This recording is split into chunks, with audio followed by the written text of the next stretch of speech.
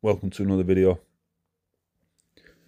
Again, another video that's slightly different, and then we're going to be looking at some invasive species in UK and just briefly discussing sort of impact they're having on ecological systems. So we'll start off with Chinese mitten crab. These are imported species. There's varying stories really, so some people say they've been brought into the country purposely for a food source. There's other sort of recommendations that they've travelled on the underneath of boats in the form of eggs, or even obviously as full-grown species, and they've pollinated rivers and UK coastline. Now they're a big problem, very similar to crayfish in terms of they undermine riverbanks and things like that. What they do, they move into fresh water. River Trent, for example, which isn't too far from me. That's a tidal river. But what they have to do is return to sea to spawn.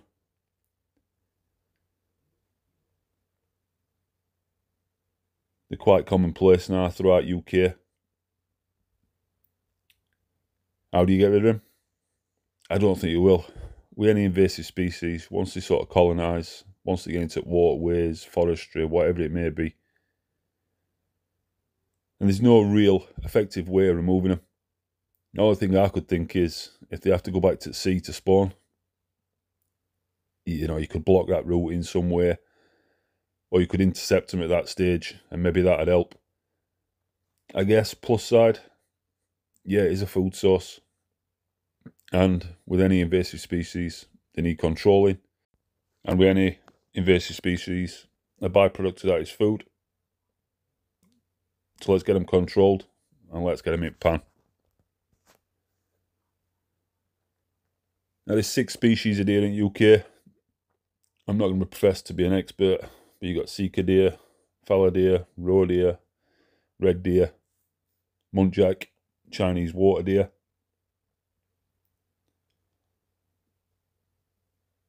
A few of these species are invasive, so they've been introduced at UK. Chinese water deer, for example, sika deer. In this video, I'm just showcasing muntjac. It's the smallest species of deer in UK. Commonplace throughout all UK as well. Muntjac deer were introduced from China, I believe, into Bedfordshire, and obviously spread from south or southern areas into more northern areas. It is classed as an invasive species, and obviously it does damage to shrubbery, bushes, woodland scenes. Has a negative impact on flora and fauna, so it does need controlling. Again, byproduct, look at that for a lovely pan of meat. If you get opportunity, control them, keep their numbers at a sustainable level, and enjoy your free food. Then we have the zander, looking at a river species. Again, this was introduced, and it's an invasive species. It's one of freshwater ways sort of apex predators. They're not as commonplace as what they used to be, but if you do fish for them or target them, there's some real specimens still to be had throughout UK in river systems and particularly canals. As with a lot of invasive species, zander's been commonplace in UK waters for a long time now, and I think it's accepted and recognised that, this species ain't going anywhere anytime soon. And reality is, what damage do these do? They're just another fish in a already established system or waterway. Yep, they'll eat some fish, but it's not like they breed out of control. And like I said, the numbers aren't as big as what they once were. So they're not doing any real damage. Yeah, but for sporting angular, they're a great fish to target. And a nice trophy fish if you can grab one of them specimens ones at the same time.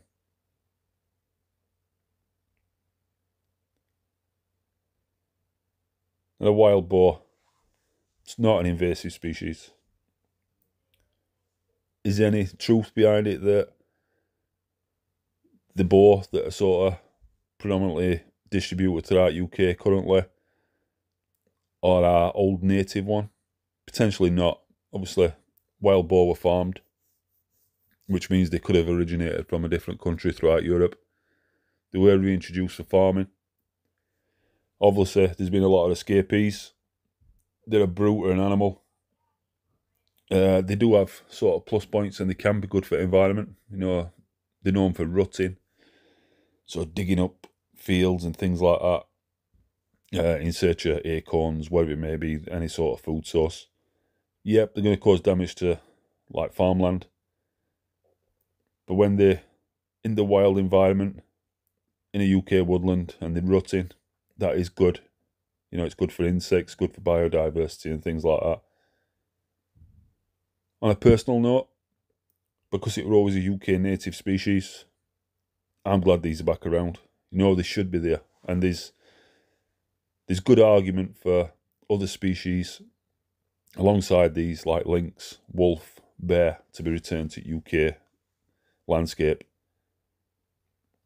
Apex predators like wolves and bears, you know, undoubtedly they're going to come into contact with humans, and that's going to create conflict.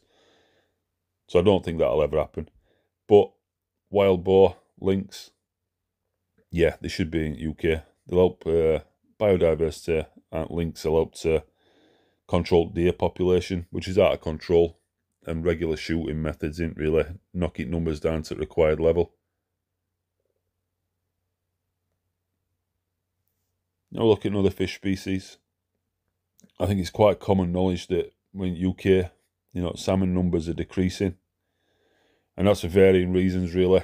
Overfishing, poaching, access to waterways from sea back into sort of onto land, into them natural waterways has been sort of obstructed over years.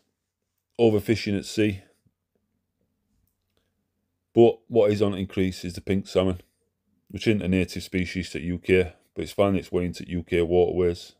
Now, some people might think, well, salmon are returning. You know, it's a salmon ultimately, but these are causing a lot of damage to UK sort of population of salmon or native salmon. So these do need catching, they do need controlling. And again, what a food source really. Pink salmon, we all pay a lot of good money for that in supermarkets. So if you have opportunity, fill your boats really, I guess. Get some of these caught and get them cooked up and make some delicious meals and protect this UK population of salmon as best we can. That's something you've seen me target on my channel on a quite regular basis, and I only do it a couple of times a year, but I get enough during them sessions to sort of provide me with some free meals, and that's American signal red crayfish. They're over competing native white claw crayfish, and for me it's going to be a matter of time before there's no English crayfish left. You know, they're given crayfish plague, and they just over compete for food and resources. There's quite a few different species of crayfish in UK now. They're all in competition with each other. Get them in pan, that's what I'd say. Thanks for watching. Hope you enjoyed this video, and I'll catch you in the next one.